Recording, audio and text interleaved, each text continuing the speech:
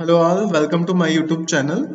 Today's topic is sample collection, transport and testing for the COVID-19, that is coronavirus disease 2019, which is caused by the novel coronavirus. So first, what are the samples to be collected? So there are essential samples which are throat swab, which is also called as a oropharyngeal swab, nasal swab, which is also called as a nasopharyngeal swab, and other preferred samples are bronchoalveolar lavage, tracheal aspirate, and the sputum. And all these samples should be collected in wide mouth sterile plastic containers.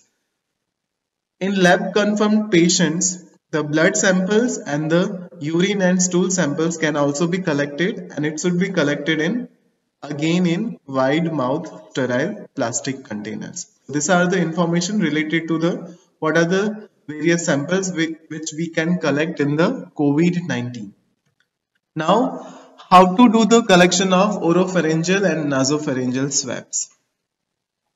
The optimal timing for the collection of oropharyngeal and nasopharyngeal swabs are, it should be collected within 3 days of symptom onset and no later than 7 days, and preferably prior to the initiation of antimicrobial chemoprophylaxis or therapy. That is the optimal timing for the oropharyngeal and nasopharyngeal swab. Now, how to do the collection of oropharyngeal swab? So the materials required for the oropharyngeal swabs are, first, sterile Dacron or nylon swab, and the second is the viral transport medium. And the capacity for the viral transport medium is 3 ml.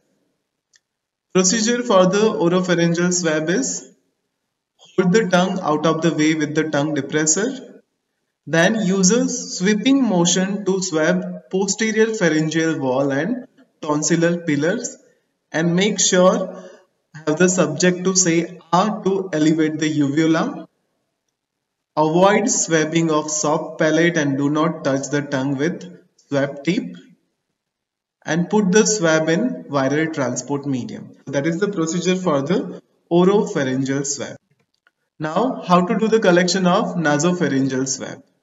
So the materials required for the nasopharyngeal swabs are sterile Dacron or nylon flock swab and the viral transport medium. And the procedure for the nasopharyngeal swab is, tilt the patient's head back 70 degrees, insert the swab into nostril and allow the swab to remain in place for several seconds to absorb the secretions, and slowly remove the swab while rotating it and place the swab into viral transport medium. So that is how to do the collection of nasopharyngeal swab. Now, blood collection from the positive cases. So the blood sample must be collected from all the positive cases, and blood should be collected in the EDTA vials for the plasma sample, and it also can be collected in the resin separator tubes for the serum sample collection. That is how to do the blood collection for the positive case. Now, guidance for the specimen collection. So, biosafety level 2 containment level is required to handle the suspected samples. Consider all specimen as a potential hazardous or infectious. Handle all specimen with the gloves in secure manner. Place each specimen into separate container labeled with patient's name, identification number, collection site, date of collection and the time of collection. And do not contaminate the outside of the specimen container, and do not touch the requisition form with the gloves.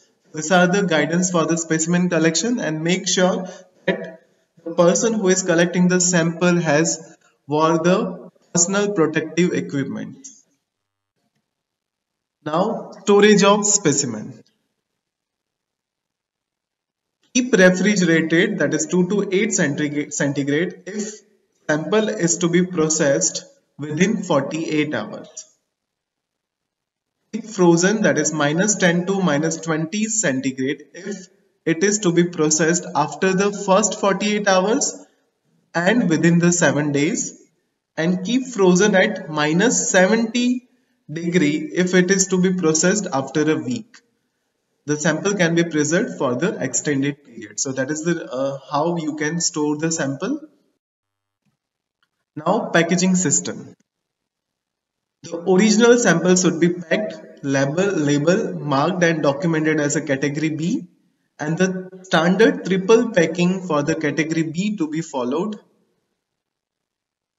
Sample to be sent on dry ice if possible, however using cold packs is also acceptable.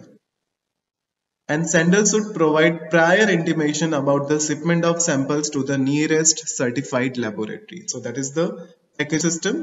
And this is the standard triple packaging system. This is the primary container, this is the secondary container, and this is the third container. The primary container should be water leak proof, and it should be tight, and it should be placed in the upright position in the secondary container. Secondary container should be also leak proof, and multiple other samples can also be placed in the secondary container.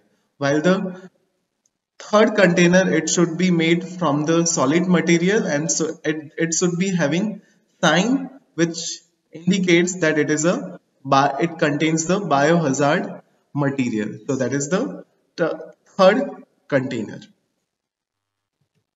Now labeling of the package. So it should contain sender's name, address, and the telephone number. It should also contain whom to contact in case of emergency with the telephone number. Receiver's name, address, and telephone number should also be there.